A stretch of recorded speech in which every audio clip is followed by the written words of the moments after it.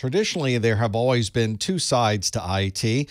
There are the developers who work on creating the applications that we use, and then there is the operations side of IT that deploys and maintains these applications. But what if you were able to combine those two sides of the house together to create one cohesive unit? That's the idea behind DevOps, or development and operations.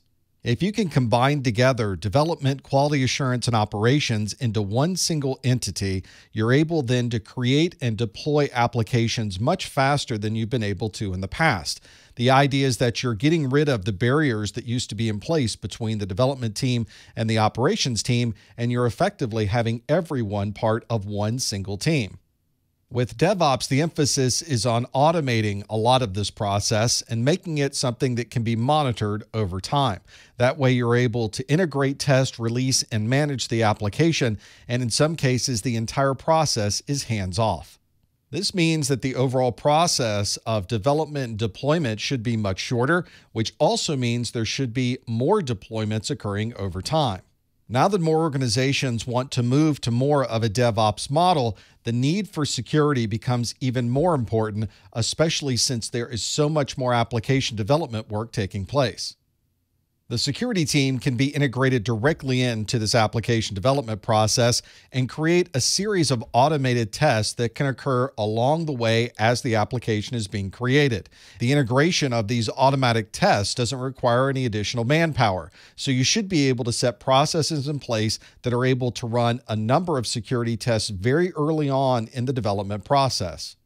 Some of the tests that you can do would be functional tests. Make sure that everything is able to log in properly, log out properly, and make sure that the platform that everything is running on remains secure.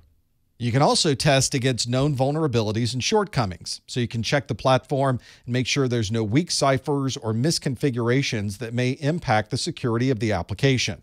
It's also easy to automate penetration tests, so you can constantly test that the application and the operating system are secure against any type of attack. And of course, you can perform automated tests on the security of the application itself. You can try different types of input and see how the application reacts to these unexpected values. During the development process, code is constantly generated, and usually there's a central repository where everyone's code is finally collapsed together to be able to form the final application. With all of this constant development process, there's so many different opportunities to introduce security problems into the code.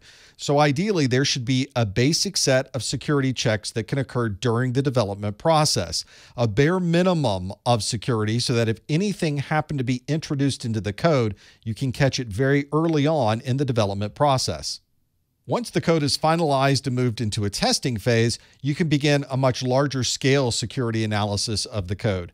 That way you're able to tell if it needs to go back to the developers or if you're ready to deploy it into production.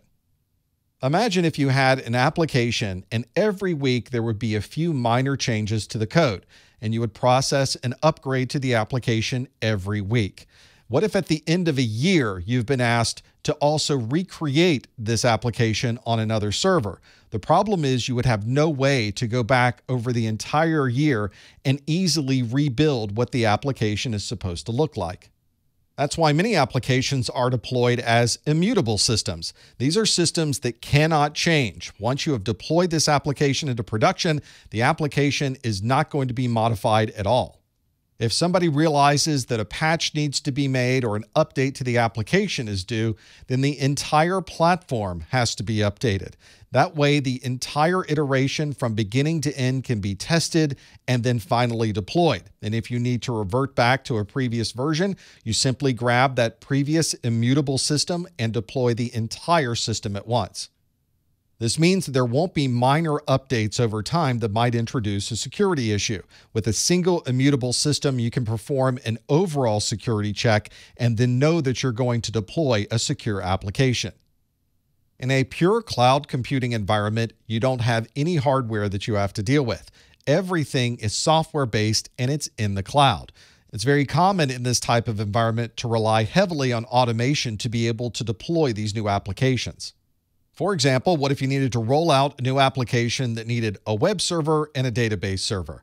You can roll those out easily in a cloud computing environment by automating the process of building these servers and loading the software onto these systems. By automating this application rollout, you can deploy the application to where it needs to be used the most. One of the challenges we've always had, though, is that there are a number of infrastructure devices behind the scenes that also have to be deployed with the application. You've got server hardware and switches and routers and firewalls and other infrastructure devices. But what if you were able to take those infrastructure devices and also create them virtually? And that's what we have today with the Infrastructure as Code, or IAC. Everything is virtualized, and when you deploy the application, you're also deploying a series of virtual switches, virtual routers, and virtual firewalls. This allows the organization to think very differently on how they're going to deploy the applications. Instead of worrying about the back-end infrastructure, you worry about the need of the application and simply deploy it to where it makes the most sense. This is also a great benefit for security because you know when the application is going to be deployed, you will also be able to deploy all of the necessary security tools as well.